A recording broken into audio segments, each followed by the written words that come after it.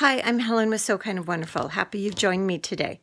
Today I am talking about the arches block in the Sedona pattern, and I'll show you some of the blocks I've already put together. These are my arches blocks. I have two patterns going on here. This is my table runner, and then this is my medallion one. So you can see how fun they are. You can also see that this centerpiece you could make as an accent, or you could use just the background fabric that you have already chosen. So let's go ahead and get busy making this block. Alright, so this is the video tutorial for our Sedona blocks, and we are working on month 4, and so this is the pattern. We're in here on month 4 or block 4, however you're thinking of this pattern. And block 4 is called arches.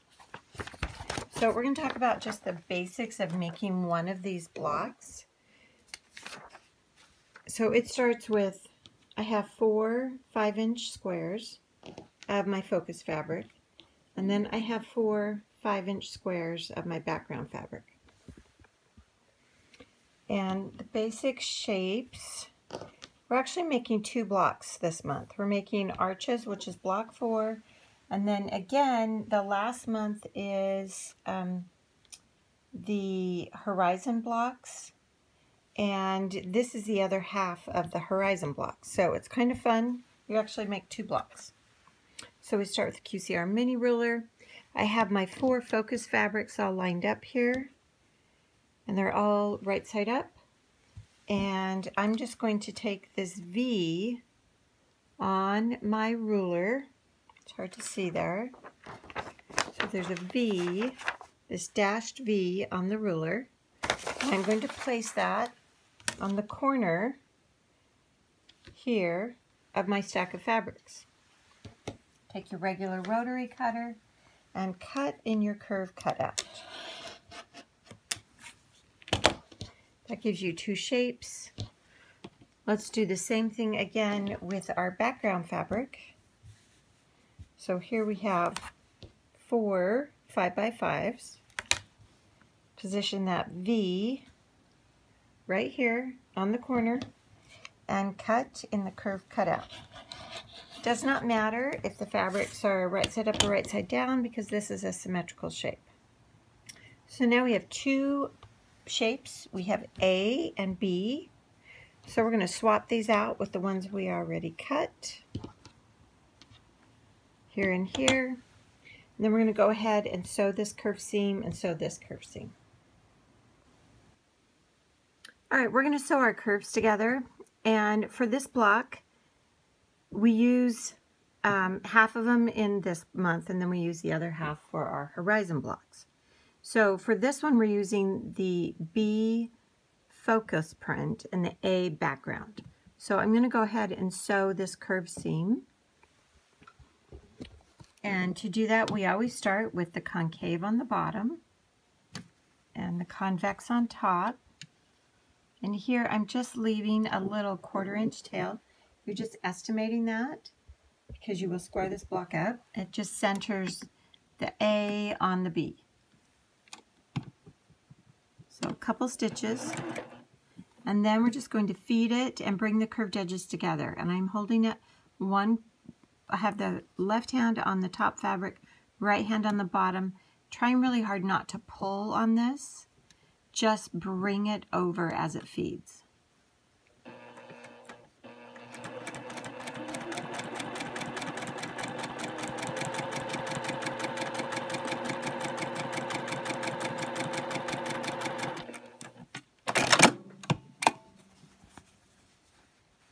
And you can see how nicely that sews up.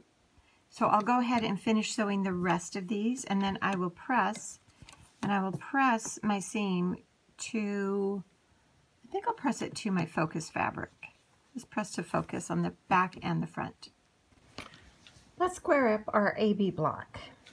Here I have my QCR mini ruler, and I have a little silver dot right here that I put at the 4-inch line, and I went in 1/8 of an inch, and with my silver Sharpie I put a mark.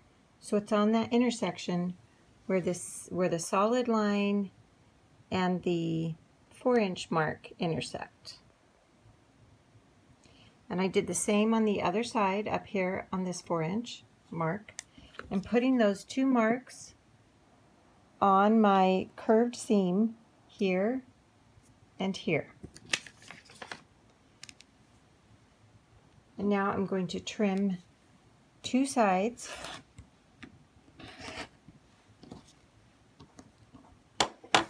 Lift your ruler. You don't need to rotate your ruler, just rotate the block 180 degrees. This time look at trimmed edges and put trimmed edges on the 4-inch marks on the ruler, here and here. And then cut off whatever is left. And now you can see we have a really nice 4-inch block. And the reason we move the curve over 1/8 is on our next step, when we sew 1/4-inch seams, it will push that curved seam nice and tight into the intersection. So go ahead and square up all of your blocks. Okay, I have my blocks squared up, and now I have 4 of my accent pieces. So go ahead, and these are 2 by 2, draw a diagonal line on the wrong side. This is woven and it does not have a wrong side, so I've just drawn it.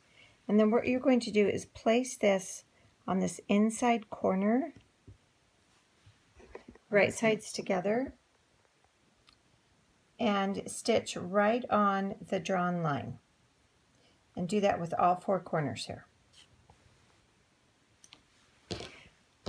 Okay, I have the piece sewn on. I sewed right on the drawn line, just a straight stitch. Now I'm going to position my straight edge. I'm just going to use my QCR mini ruler, and I'm putting the 1/4-inch mark on my sewn or drawn line. Trim out here, and I'm going to press this open. So go ahead and do that for all of your blocks.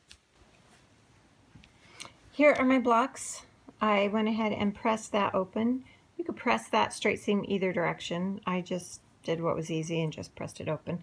I could have also made this an accent fabric, not background, but I'm being super traditional on this block and just want just the 2 fabrics. So now I'm going to lay it out here. So you just lay it out, choose, which fabrics you want by each other. Maybe I'll swap these 2. And then I'm going to go ahead and sew 2 of these together, press the seam open, and then sew the 2 rows together, press the seam open. Here is my arches block, and I'll show you the back. So you can see I did press these straight seams open. A rule of thumb for me typically is if it's a curved seam, I press it to the side. If it's a straight seam, I press it open. Although this seam didn't get pressed open, I could have. That just helps manage the bulk in all those corners where the curves, where you get a lot of layers there because we have curves on so many of our blocks. So that's a fun little block. And remember, save the other half of this because we use the other half when you get to the horizon blocks later in the pattern. Thank you for joining me today. That was our arches block from our Sedona pattern. And I look forward to you checking in next month for our next block.